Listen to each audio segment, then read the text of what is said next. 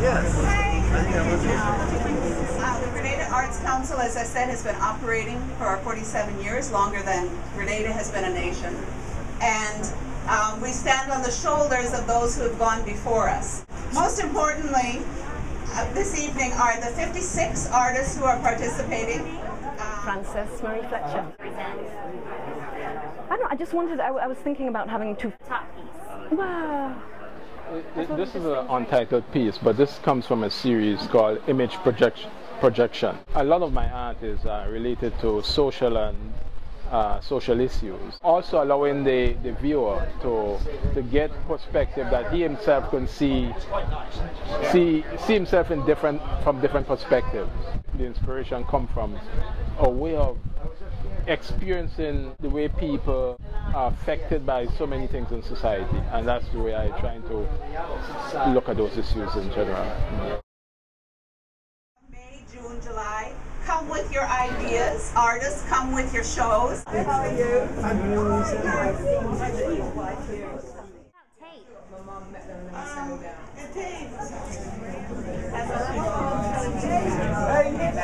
How's it going, man? My name's Justin. I've been doing ceramics for about 10 years or so. These pieces are done in clay, pit-fired clay. This is my third exhibition.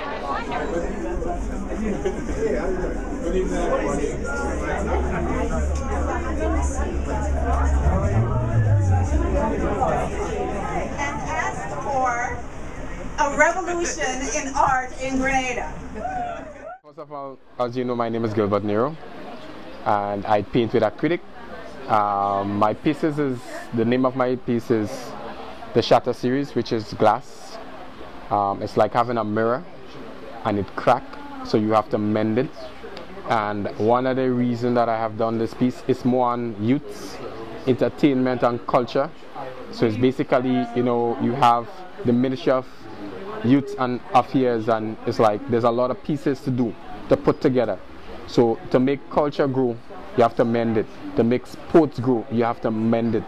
For mass and the culture with food and people, that's so what I'm asking people is to mend it back, so it'll be great. So Grenada will be what it is. So you'll have a perfect glass and a perfect. The art that you see reflected here says very, very strongly Grenada. My name is Belton, and I was born and raised in Grenada.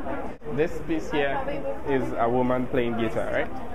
A woman by the river, getting her inspiration mainly from the river, listening to the song of the water, and bringing out, and I brought this piece to life that way.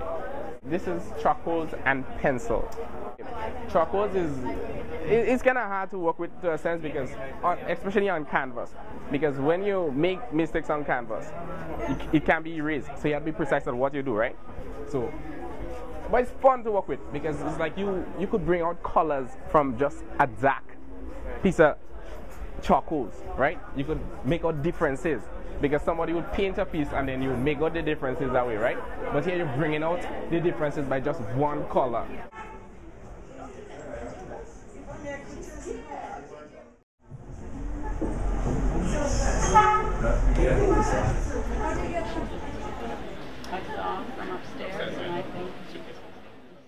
The reason why I started painting, I think of what took place October 1983 with Maurice Bishop in this country. I am a fisherman just the same. It's almost about 10 years now.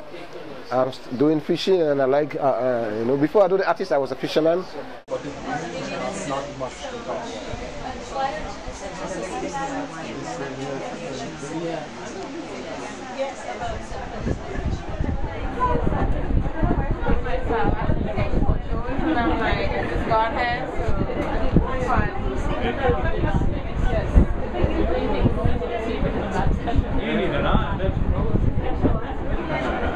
I would like to see art in our homes. I work in, mixed media a lot with textile processes or textile media as my fundamental.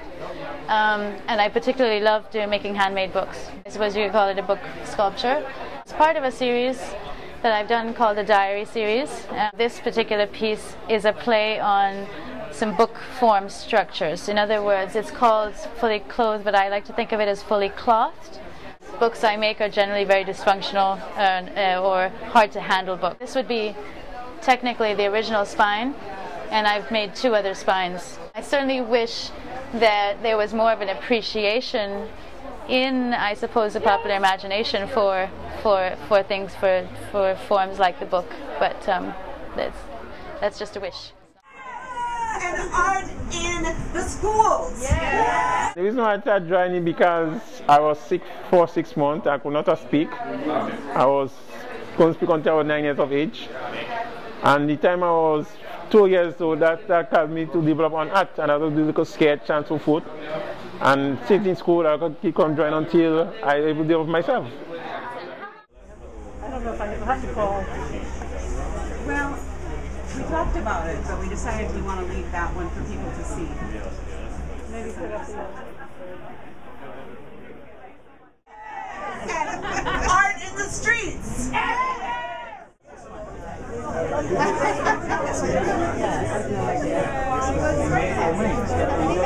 My name's Amanda Haig.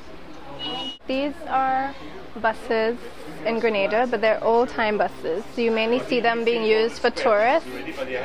And I did this mainly because I love the use of the colors, and also because Independence Day is coming up on Monday. I stuck it onto this hardboard, which was actually reused from an old dollhouse. Ever since I've known myself, I've always loved art, and I just decided that I liked it and I wanted to keep pursuing it. So I take part every year. Yeah.